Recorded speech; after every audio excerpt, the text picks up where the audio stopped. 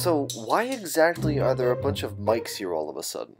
Well, you see, Mr. Thomas, the manager always said that Rex and Bert weren't as efficient as Mike, especially because Mike is a newer engine.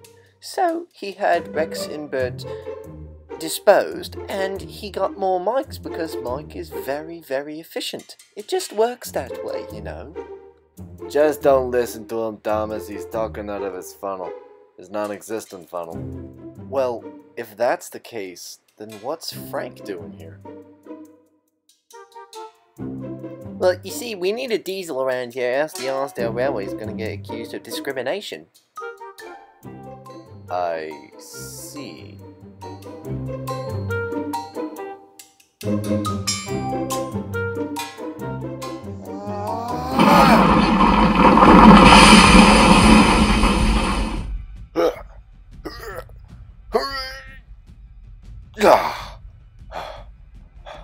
Thomas, you must get out of here now! What are you talking about? What's going on? I've been imprisoned in this box, Thomas. Do you see that engine over there?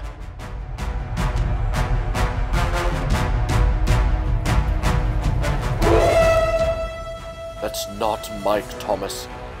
That's Ferdinand! They turned him into a Mike! But isn't that a good thing? I mean, everybody hates Ferdinand. Thomas, do you fail to see the situation here? They've already turned Bash, Dash, and Ferdinand. Who knows who's next?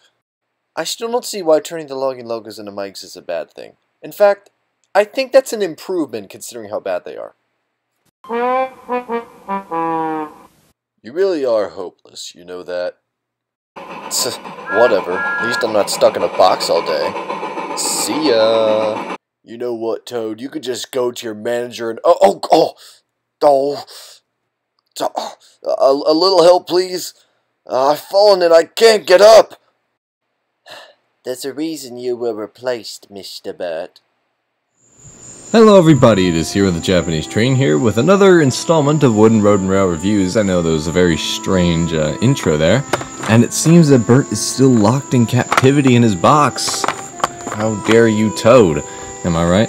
So, Bert is a very interesting release in the Thomas Wooden Railway, and we're going to go ahead and take a look at some of the things and the bits and bobs and what's different between him and the new Mike model and why there is no Rex model yet.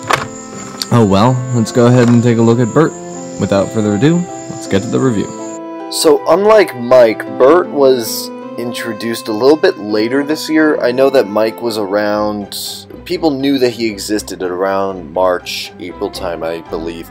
But Bert, we really only found out about this summer, like somewhere late June, I believe it was. And like Mike, he's the 040 sorts of small railway engine, and I was actually really impressed by the prototype picture because of the face, and, you know, even though he does have some of the same detail as Mike, you know, honestly, I was pretty excited for it. I mean, given that we've never had Bert in the wooden railway before, I think everybody was excited to see this model. And I just can't wait for Rex to come out, if and when he does.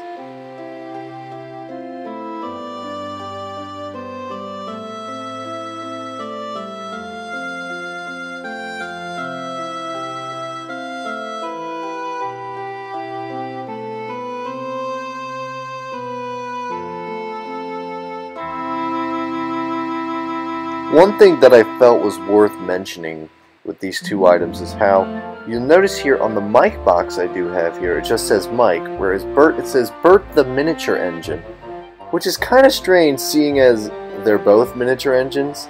It doesn't make much of a difference, I just thought it cool to mention.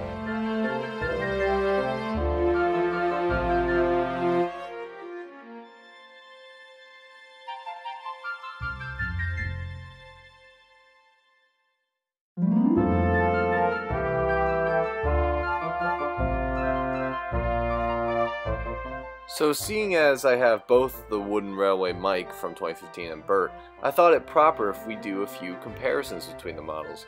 For example, when you look at the tenders and stuff and the lining on the boiler, Bert's is of course red and Mike's is blue, because it would be weird if it was any other way. You know, Mike is red and Bert's blue and stuff like that. And not too many differences between these engines in terms of shape. The faces are spot on. I'm just going to say that. Like, I give props to Mattel. They really got Bert and Mike's CGI faces well represented on those models. And for Bert, I really love the color. Just the blue of the model, in my opinion, really pops out, even more so than Mike's red, I would say. And for some reason, I don't know, I'm a softie for that color. I really like the certain blue that Bert's got, because I don't even think that Thomas or Gordon or Edward has a blue that's kind of like that. It's kind of like some sort of voltage blue, and I don't know what to say other than the fact that I really like it. It's really good on Bert, and I like the model.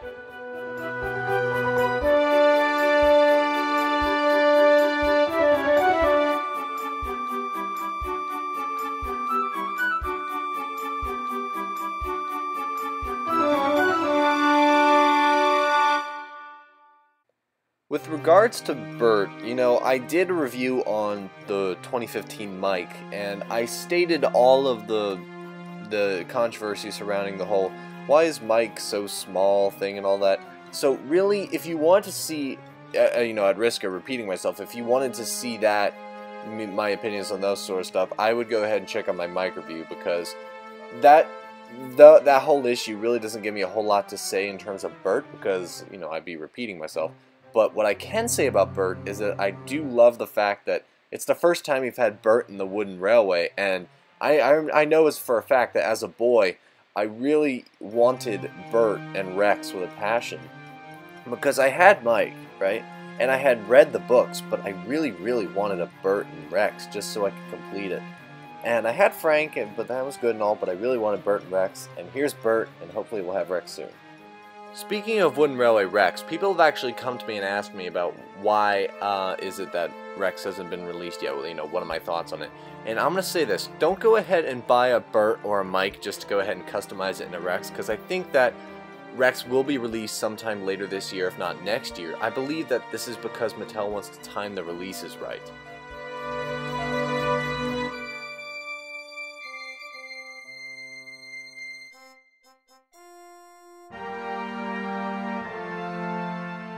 Well guys, I think that's going to wrap up my review here of the Thomas Wooden Railway 2015 Bert. And you know, if you would ask me, I think I would give this model a 9 out of 10. Honestly, I love the model a whole lot, and you can't really go wrong here with the detail. And it's a lot like Mike, and you know, if all the small railway engines are the same and all that, so well done there. But this is probably going to be my last outdoor review, because it is getting to be the heat of August, and oh man, it's really humid out. And so the next one might be inside, that not counting the ones that I've already filmed, of course. But of course you can see more things from me in the future. I've got a Q&A coming up, contest, free drink, everything. And so with that, thanks for watching guys. This is HiroTheJapaneseTrain signing off.